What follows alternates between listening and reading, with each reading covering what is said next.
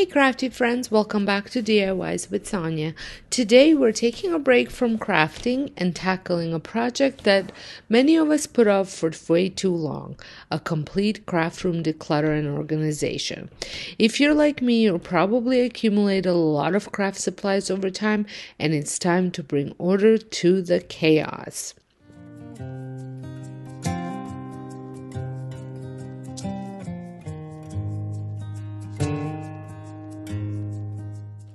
As you can see, my craft room has seen better days.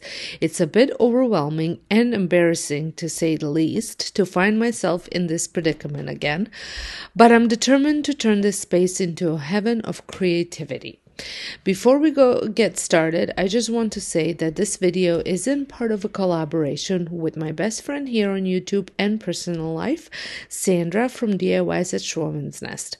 Sandra and I used to be neighbors and now live just a few streets over from each other, and she over the years had taught me so many things from motherhood to crafting, and it is so great that we get to do this YouTubing thing together.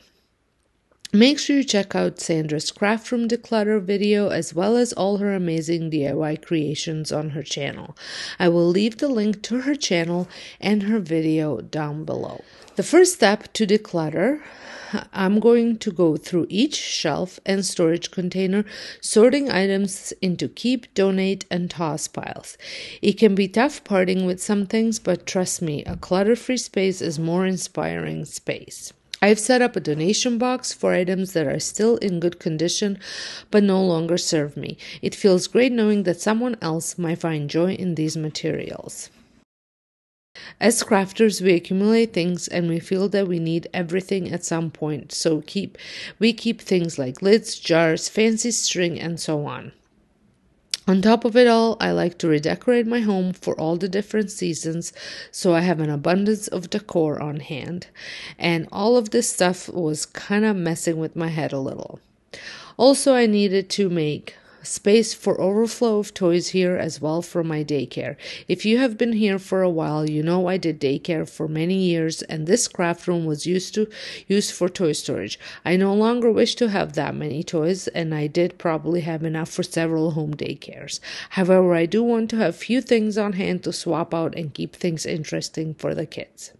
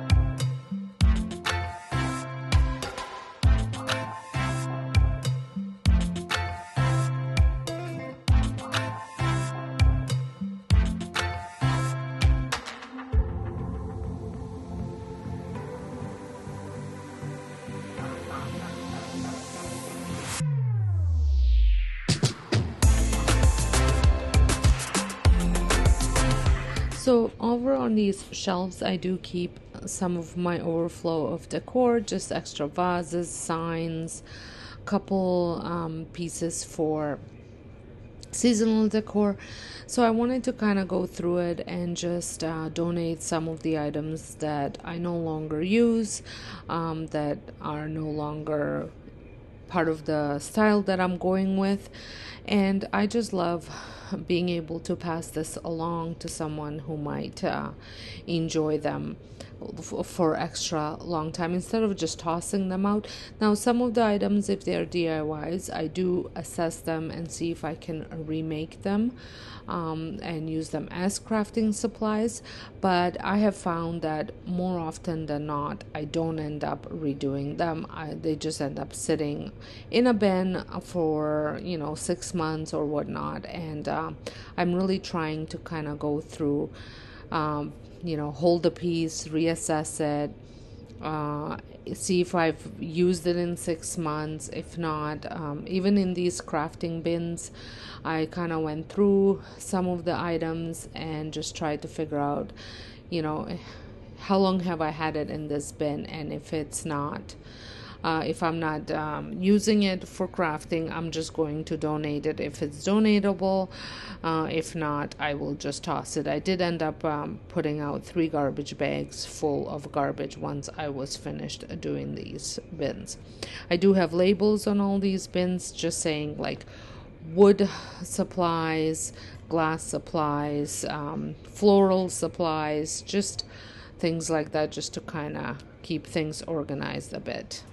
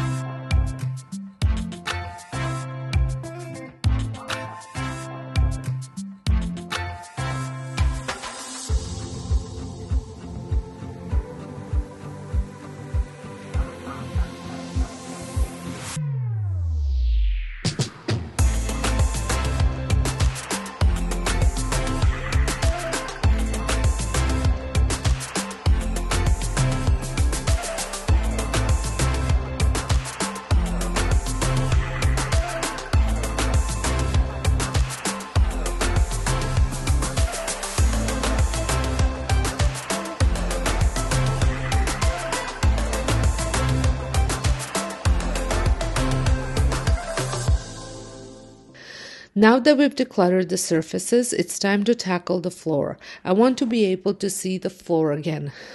Sweeping, vacuuming, and maybe even a little mop action. Let's make this space shine.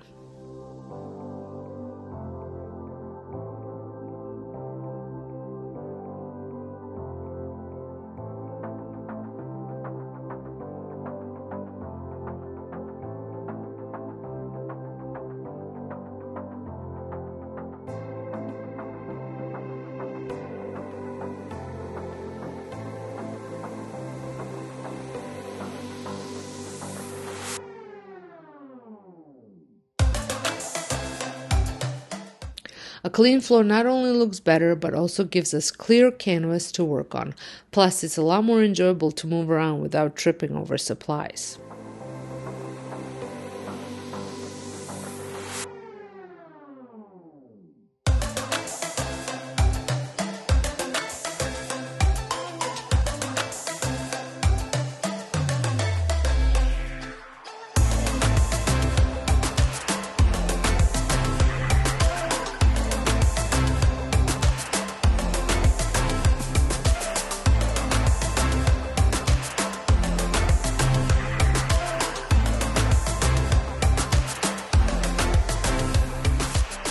With a clean slate, it's time to organize. I'm going to arrange my supplies in a way that makes sense for my creative process.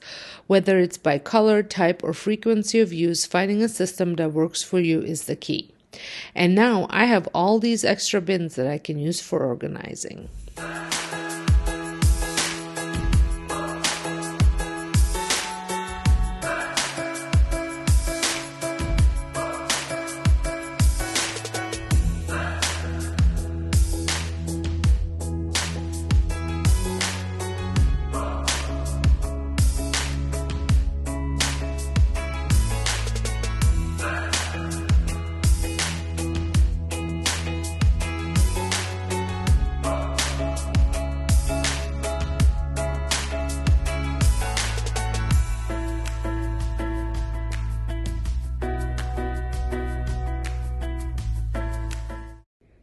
Over on this side, I have all of my decorative pillows, and I've been just kind of tossing them onto the shelf that's over here beside the little pantry, and I needed to put them all back into their suction bags. Now these suction bags are from Dollarama, and they're not the greatest, but they will keep sucked in until I place them on a shelf and kind of wedge them in there, and then if they expand, they expand. It is what it is, but that way I can at least fit all the pillows in them and also fit them onto the shelves.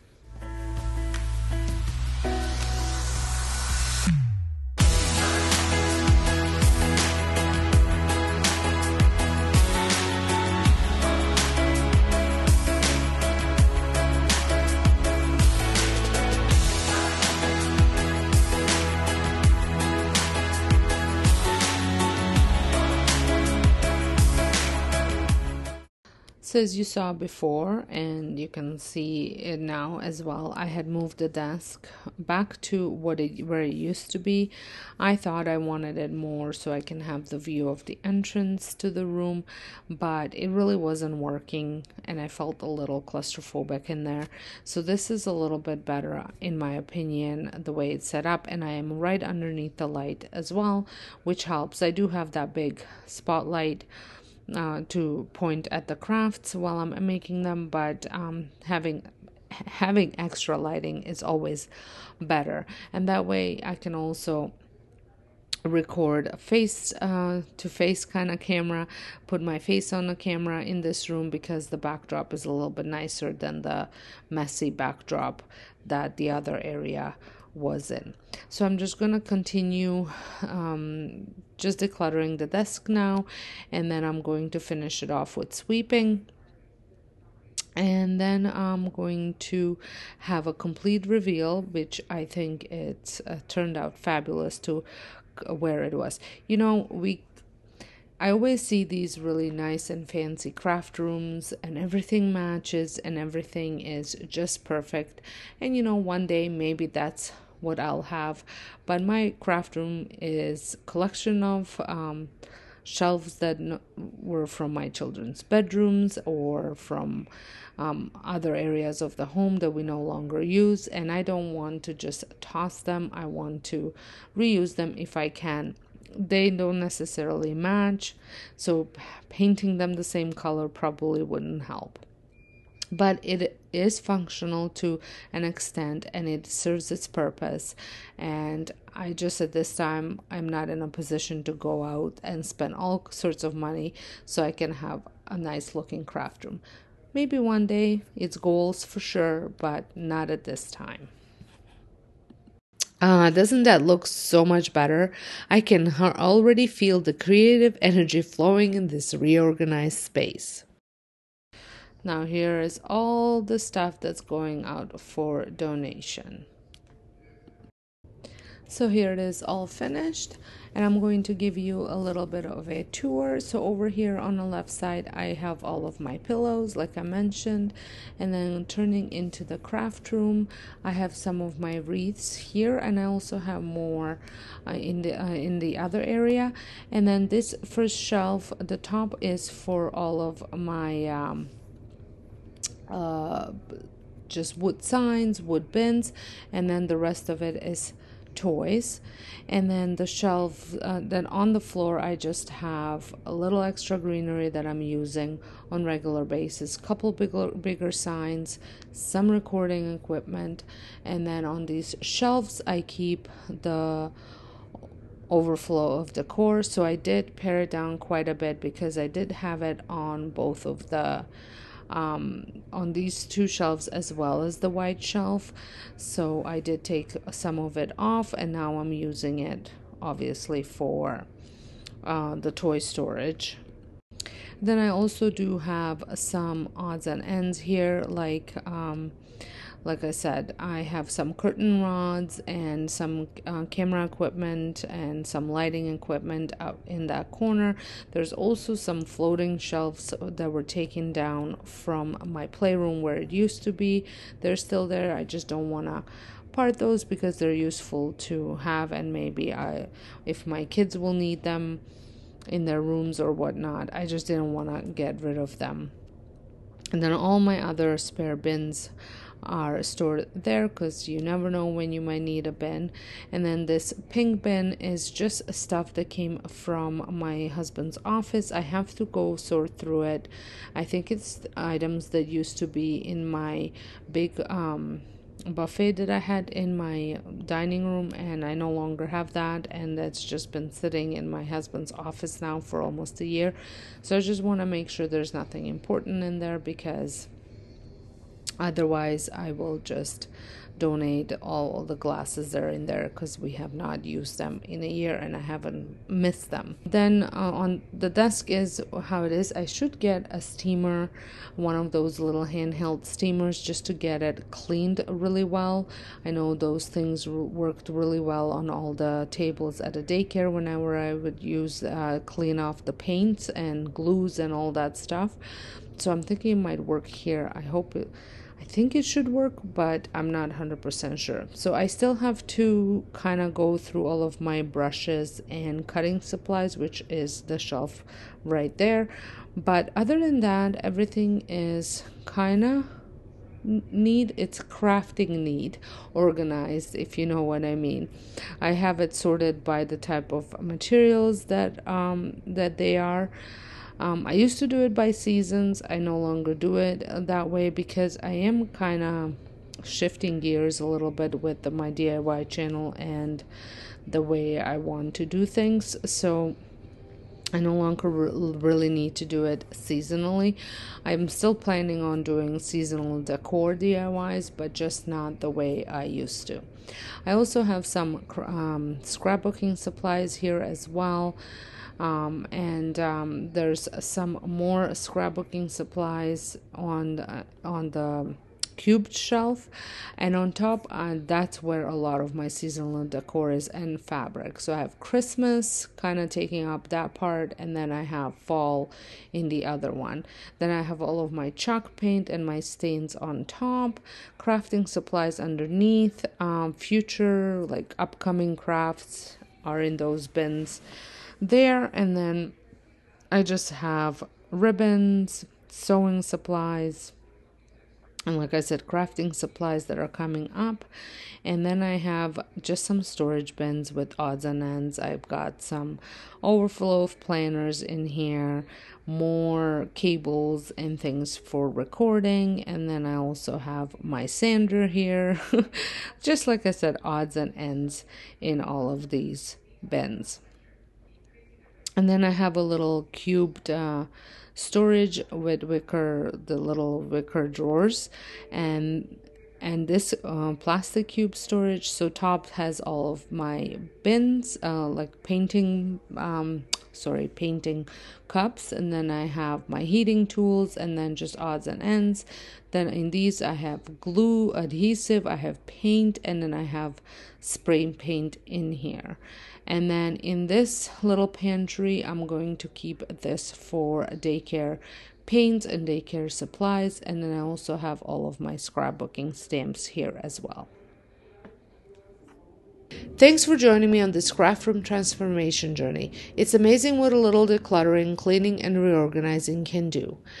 Don't forget to check out Sandra's channel, which will be linked down below, as well as her video. And also let her know that I've sent you. And if you're stopping by from Sandra's channel, welcome. And if you guys found this video helpful or inspiring, give it a thumbs up, and don't forget to subscribe for more creative content. Thank you so much for watching, and I'll see you all in my next video. Bye.